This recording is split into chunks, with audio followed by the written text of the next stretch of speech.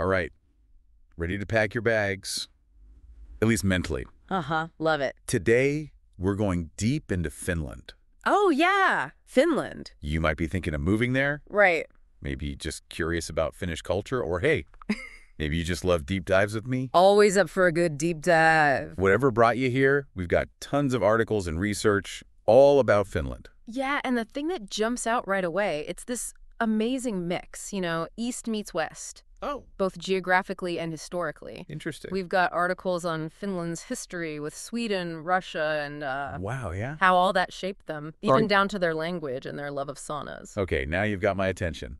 Saunas, history. Mm-hmm. But I've also heard Finland always ranks high on that World Happiness Report. Mm-hmm. What's the secret? Are saunas really that magical? Well, maybe the saunas help, but honestly, there's a lot more to it. I bet. Finland seems to have found this balance, What do you mean? Modern life, but huge respect for nature. Individual freedom, but strong communities, too. It's like they've cracked the code to a good life. A code a lot of us are still searching for. Exactly. So let's start with that history. Centuries under Sweden, then Russia comes in. Yeah. How did all that turn Finland into what it is today? One article described it so well. Imagine, over 600 years under Swedish rule.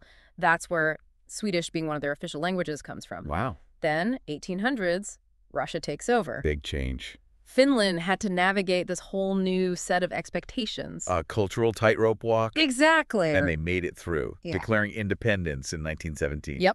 That resilience is impressive on its own. But speaking of identity, their connection to nature seems central, right? Totally. We keep seeing articles about thousands of lakes, forests, and this thing called Everyman's Rights. Right. Everyman's Rights is amazing. It basically means you're free to roam around in nature, forage, camp, even fish in most places. Right. Doesn't matter who owns the land. It shows you how much they respect nature and how much they trust each other. That's mind-blowing. I can barely walk my dog without seeing a keep off the grass sign. Yeah. Makes you wonder, is that connection to nature part of what makes them so happy? It's definitely possible. Imagine escaping to these beautiful forests, kayaking on a crystal clear lake. Whenever you need a break. Exactly. That kind of access to nature is so rare. For sure. But Finland's not all wilderness. No way. Helsinki, their capital, seems pretty popular with expats. Yeah. What's the draw? Helsinki is this cool mix. Urban excitement, but also natural peace. I like that. One article called it a city where design is everywhere. Really? They were named World Design Capital back in 2012. And apparently, even paper cups on their airline, Finnair, got a designer makeover. Okay, now I'm really curious. Right. What is Finnish design? Is it all minimalist furniture? Sleek buildings? It's more than that. Finnish design seems to be about functionality, sustainability. Yeah. And this deep appreciation for natural materials. Okay. Clean lines, simple but elegant. Yeah. Always with this human touch. So it's deeper than just looks. Yeah, the whole philosophy. That makes sense why people are drawn to Helsinki. But are there other cities worth checking out? Absolutely. For someone thinking of moving? Yeah. What about Tampere or Oulu? Okay, yeah.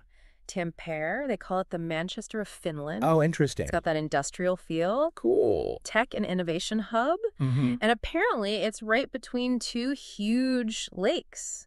So you still get that nature. Oh, yeah. And Oulu. Yeah. Gateway to the Arctic. Exactly. That seems like a totally different experience. It is. One article mentioned extreme darkness in winter. Right. But also this quirky annual air guitar championship. Yeah. That's what I love about exploring new cultures. You find these unexpected things. Surprises. Totally. And Finns seem to be amazing at finding joy and celebrating even when things are tough. I'm already loving Finland. We haven't even talked about the food yet. I've heard mixed reviews about Finnish food. It depends. But there's this story about a pizza named after Silvio Berlusconi. Oh, yeah. I gotta hear more about that. Pizza Berlusconi. Infamous. What happened? So Berlusconi, the former Italian prime minister, he made some not so nice comments about Finnish food. What do you say? Especially reindeer meat. Ouch. Yeah. A Finnish pizza chain, total genius move. Yeah. They win this international pizza competition, and they name their winning pizza after Berlusconi. No way. What was on it? The key ingredient, smoked reindeer, of course. Oh, that's brilliant. Turning a negative into a win. For sure. Yeah. But on a more serious note, What else is there to Finnish cuisine? It can't be all reindeer and funny pizza names. Oh, no, no. Their food is very seasonal, Okay. and it reflects that blend of Scandinavian and Russian influence we talked about. Makes sense. Wild berries, hearty rye bread, fresh fish from the lakes, elk meat, Wow. Sounds good. and they love their sweets. Okay, my stomach is rumbling now. Uh-huh. But before we go on a virtual Finnish food tour, let's talk about the seasons. They're pretty intense in Finland, right? They are. Long summer days, dark winters. How do people actually live with that? It seems like the changing seasons are really ingrained in their culture. Huh. One article even talked about how their flag, blue and white, represents those extremes. Oh, Blue for the lakes, white for the snow. that's actually beautiful. It is. But practically speaking, how do they handle those dark winters?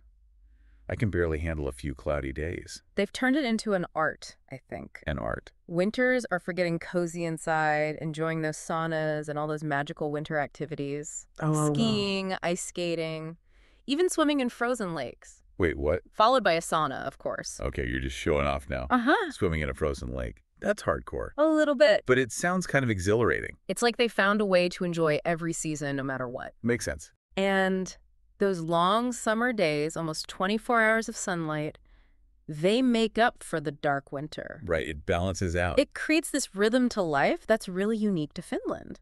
I'm starting to get why they're so happy. But let's be practical for a minute. Okay. Moving to Finland is a huge decision. It is. What are some of the things you need to think about? Visas, housing, all that. Well, that's a whole other deep dive. Uh-huh. Right. But we've got articles on visas, the housing market, even the healthcare system. Okay. It's a lot to unpack. Yeah, But from what I've seen, Finland's got a pretty well-organized and efficient system. that's good to know. I'm definitely sensing a theme here. What's that? Balance, efficiency, and this respect for nature and well-being. But before we get into the nitty-gritty of moving, let's pause for a second. I think our listeners need a minute to process all this amazing information. Definitely. We've covered a lot already. Okay, so we've heard Finland is this magical place with happy people, amazing nature, and designer everything. Seems that way, yeah. But let's get real. For those thinking about actually moving there, Mm-hmm. what does it take to relocate to Finland? Well, first things first, visas. Right.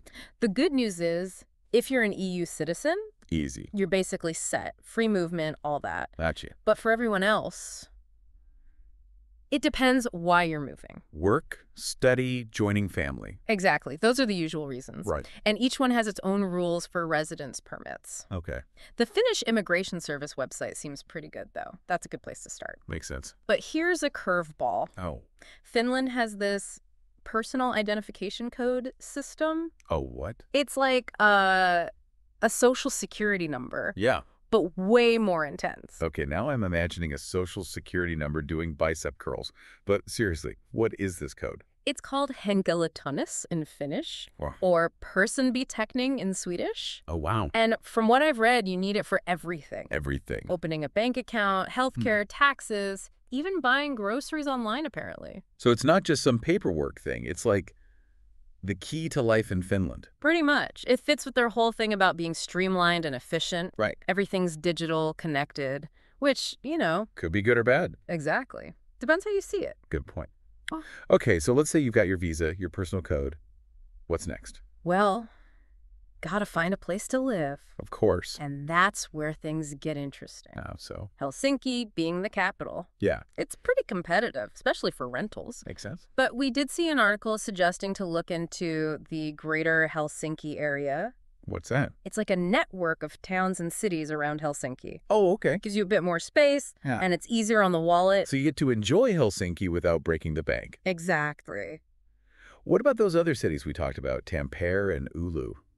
What are they like for housing and cost of living? Tampere's got that booming tech scene going on. Right. It seems to be drawing a younger, more international crowd. Makes sense. So yeah, housing is in demand there. Hmm. But overall, it's more affordable than Helsinki. And Oulu being further north, even better on the budget. So it depends what you're looking for and what you can afford. Exactly. Big city life versus a more laid-back, nature-focused vibe. Speaking of which, Yeah. how do people get around in Finland? Is it all reindeer sleighs and ice skates? Haha, not quite. Right. Although they do have those amazing ice roads in the winter. I've seen pictures. But for everyday stuff, public transport is great, Oh, good. especially in the cities. Helsinki's got trams, buses, metro. Nice. And of course, cycling is huge there. Bike lanes everywhere. So you could ditch the car. Yep. Go for a healthier, more eco-friendly way to get around. I like that. And if you need to travel further, Yeah. their train system is really well connected, super reliable. Nice. You can easily hop on a train and explore other cities or head out to the countryside. I'm picturing myself now speeding through the Finnish countryside on a sleek train, sipping coffee from a designer travel mug. Uh-huh. Sounds about right. But, okay, let's be real. Sure. There have to be some downsides to moving to Finland, right? Yeah. What are some of the challenges? Well, the language can be tricky. Yeah, Finnish. Lots of Finns do speak English, especially in the cities. Good to know. But life would be a lot smoother if you knew at least some Finnish. I can imagine. And it's not exactly known for being easy to learn. I've heard it's tough. It's a challenge. What about the cost of living in general? Finland's got to be up there with the other Scandinavian countries, right? And it's not cheap, no. Right. But it's not outrageously expensive either. Okay. Helsinki is on par with other big Scandinavian cities. Yeah, But smaller places are definitely more affordable. that makes sense. And here's the thing, they have a really good social safety net. Oh, Universal health care, free education, great parental leave, wow. all that good stuff. So you pay higher taxes, but you get a lot back. It Exactly. all ties back into that work-life balance, community-first thinking we've been talking about. Yeah? But let's address the polar bear in the room. Haha, love that. Those long, dark winters. Mm. How do people cope with the lack of sunlight? It's definitely an adjustment, Okay. especially if you're coming from somewhere sunny. Yeah. But one article mentioned this sisu spirit. It's like this grit and resilience they have. Mhm. It helps them get through the darkness. I see. They focus on cozy indoor things, saunas, spending time with each other. Makes sense. And let's not forget all the amazing winter activities. True.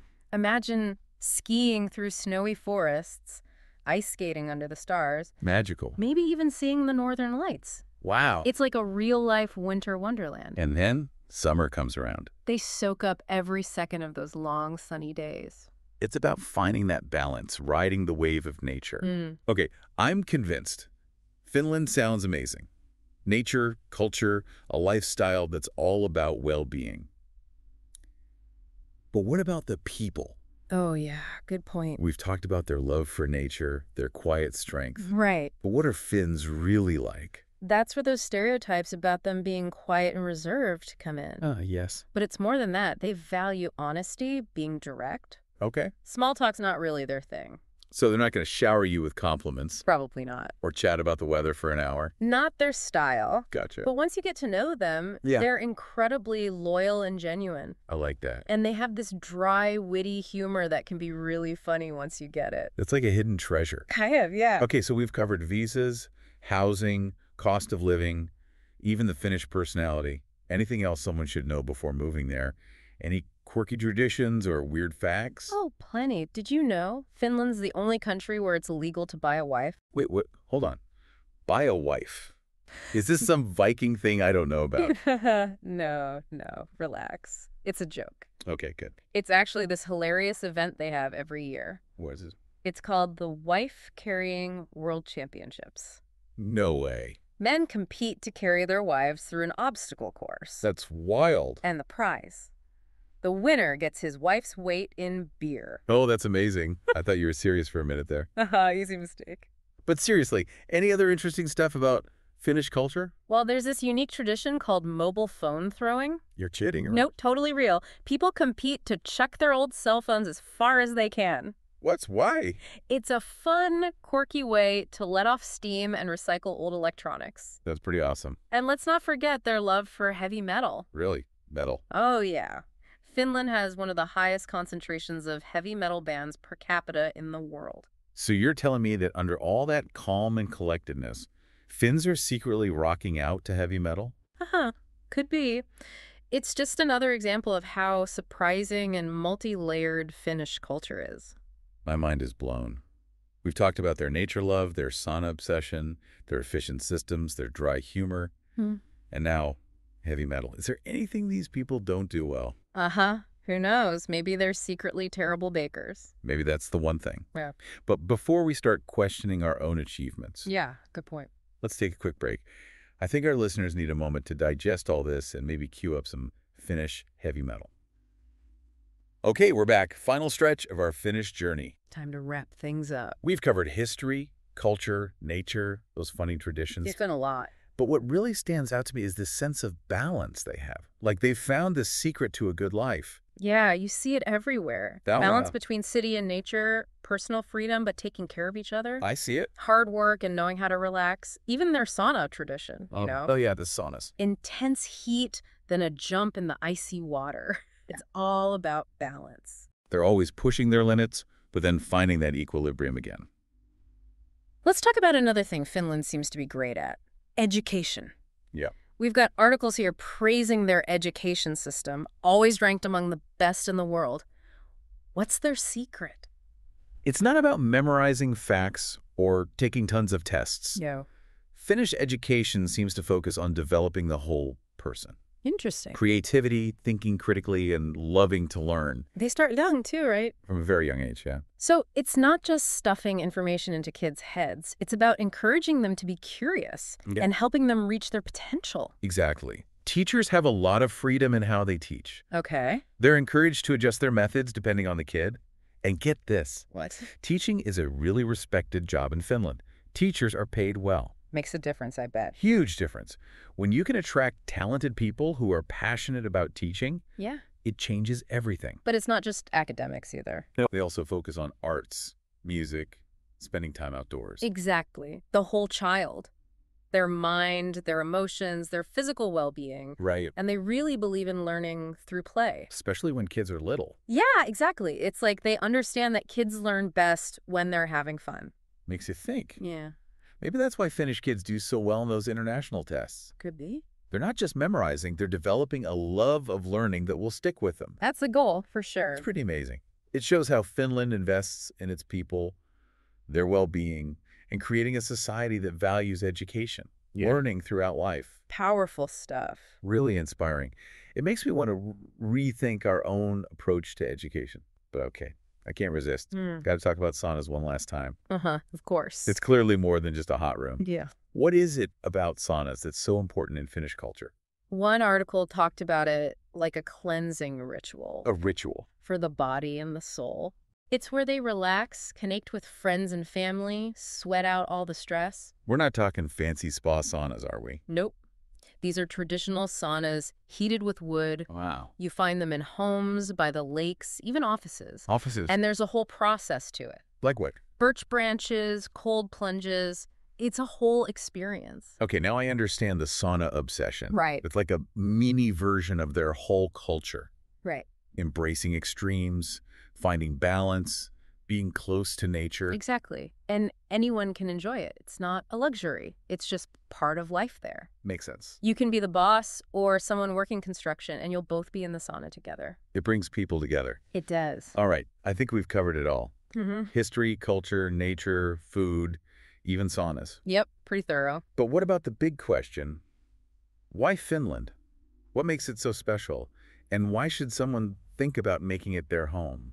It's hard to explain, but it's a feeling you get when you really look at their culture. A feeling? The respect they have for nature, the focus on work-life balance, the strong sense of community, their quiet strength, and how they bounce back from tough times. They've figured out how to live in harmony with nature and each other, and you see that in everything they do. Like they've found that sweet spot between working hard and being content. Yeah. They want to be the best, but they also know how to slow down and enjoy the simple things. That's it. And that's a good lesson for all of us. No matter where we live. So true. I think we've given our listeners a good taste of what Finland's all about. We've tried. Whether they're thinking of moving there or just adding it to their travel list, I bet they'll love it. Oh, I'm sure of it. It's an amazing country. Maybe one day you'll find yourself in a cozy Finnish cafe, sipping coffee, Surrounded by happy Finns. feeling right at home in the land of 1,000 lakes, That would be the dream. and maybe even rocking out to some Finnish heavy metal. Uh-huh. Who knows? All right, that wraps up our deep dive into Finnish culture. Hope everyone enjoyed it. We hope you enjoyed it, and that you want to learn even more about Finland. There's so much to discover. Until next time, keep exploring, keep learning, and keep diving deep.